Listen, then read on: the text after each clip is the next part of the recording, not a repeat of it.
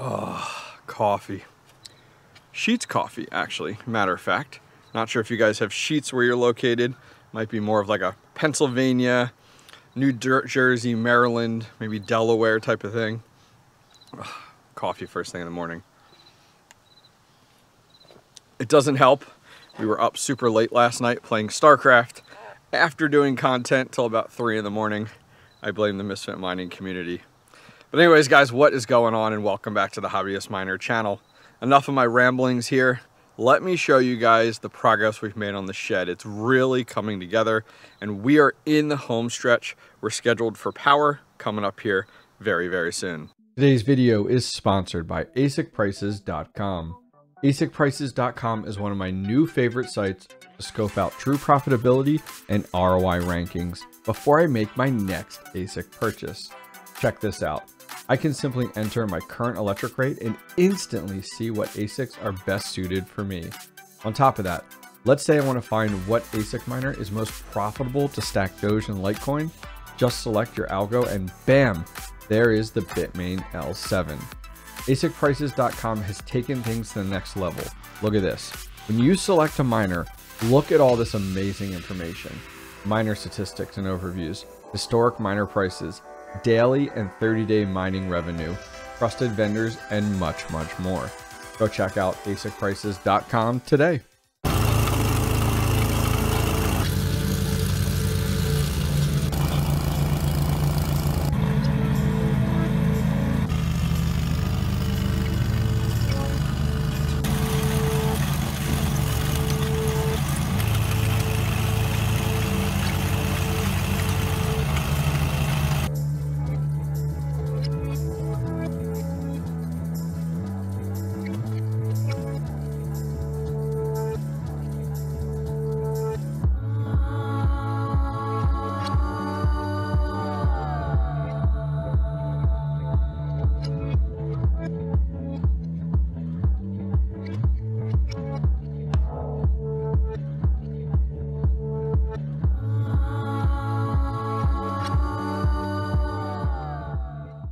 All right, guys, check it out.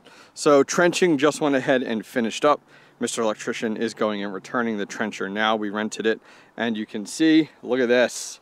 Heck yeah, we'll have to do a little manual digging right there. That's why we got some equipment here and shovels to come in. But our cabling is gonna run through here. Look how deep that is there. Oh yeah. Goes all the way up there. We'll follow it along in a minute. Here's what we're gonna be dropping in. It's a 2224 cable. It's going to go ahead and drop in there. This guy was from Lowe's. 160 feet running into the house from here.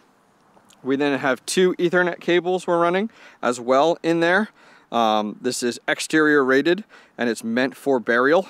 It also has the silicone and everything inside of it to keep it nice and safe. We're running 2 just in case one of these guys does end up getting cut. We at least have another one there and available, so we're not retrenching things and things like that or losing out on internet. So let's take a walk together. It runs up. We had to run it around this big tree here. I believe he hit a root or 2 along the way. That made things take a little bit longer, but worked out awesome. When he gets back from returning it, we're gonna drop the cable in and get this guy all cleaned up. So, runs up along here, and here is our final destination, right here on the side of the house. So he talked about bringing everything in, right in here, drill through the brick, and then his panel is literally right on the other side of this wall here. So he's gonna tap right into the panel. Just enough cable, which worked out awesome. While we wait, give you guys an update of inside the shed. We just got our epoxy in. This is a 1-car garage epoxy. It's gonna be gray with the white, blue, and black flakes.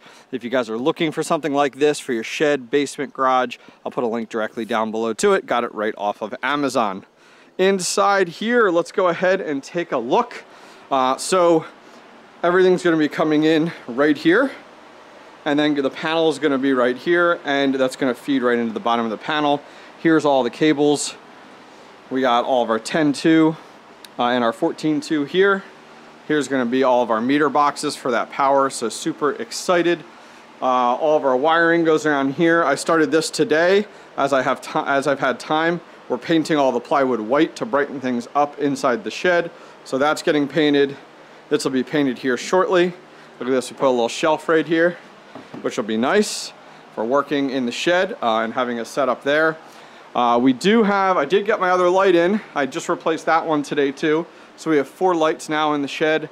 It looks like we have power, but it's actually just running off this extension cord for now, tapped into our electrical feed to get some airflow in the shed. It's actually on speed of 10 right now by itself, doing really well in here.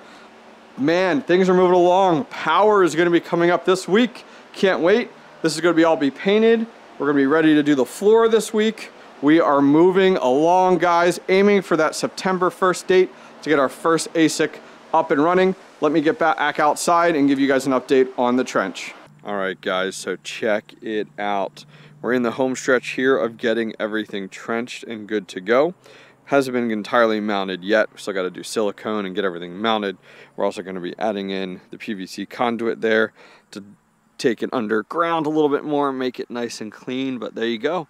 You can see we have both of our Ethernet and our power coming in here, which looks awesome, right into the shed using this 90 box. And then you can see, look, here is where our cable was entirely trenched and came all the way through here. And look at this, runs all the way up the yard and to the house, which is pretty awesome. So we'll follow along here. Mr. Electrician did a really good job. And let's head over to the house. Take a look at this, guys. So at the house side of things, you can see, look, we got to bring it in and pipe it right into the house. We have our tons of extra Ethernet cable, which is awesome, to allow us to go into the house, and then the router and everything is right up here on the, I guess it's the first floor there. The garage and stuff is more down here. And then look, here's our power cable, plenty of power cable to go ahead in and go right into the electrical box there. So all of that has to be done here in the next day or two to get cleaned up. But let's head into the shed because I want to show you guys in the shed how we're making out. We got to get the panel mounted and get breakers in and get everything online. All right, let's jump inside the shed here. Here's our cable and here's our Ethernet. Now the game plan is here's actually the plywood. It's all going to go right here. Panel's going to go right here. And actually all of our cable is going to come up behind the plywood here. You see how the plywood's there? So everything's going to come up behind there. Ethernet we're actually going to take up and we're going to do a shelf right here. I do have a bracket, a 1U bracket for our switch. So network switch is going to go right here with a small shelf. I'm going with the Google Mesh system out here. So that's going to sit right up here on a shelf. The nice thing is then from the switch, we're going to go ahead and pipe it over right here. All the Ethernet at once, go through these U brackets and drop in. Since I gave you guys an update before, we decided to paint our plywood, just kind of brighten things up inside here. Went ahead and painted our desk. Look at that. Turned out good. And then over here too, this is all painted. Turned out nice. We're going to have this same setup right over here. Just brightens everything up inside here. Makes it look really, really clean. We still got to get these meter boxes in as well. But we're getting there. Progress. I did go ahead here. I had a little time yesterday.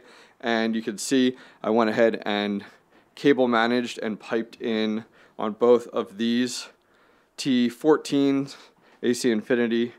Had a little extra cable, put them in here, and then put everything into this guy right here, which is great. I do have to install the temperature probe. I'm going to install a temperature probe here.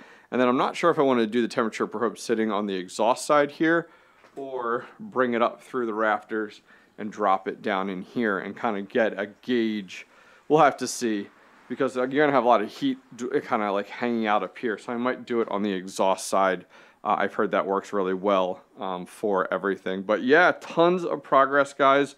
It's coming along really well. September 1st is still our date to get our first ASIC up and running inside the shed. If you guys enjoyed today's video and update, give it one of these, and I'll see you guys next time. Take care.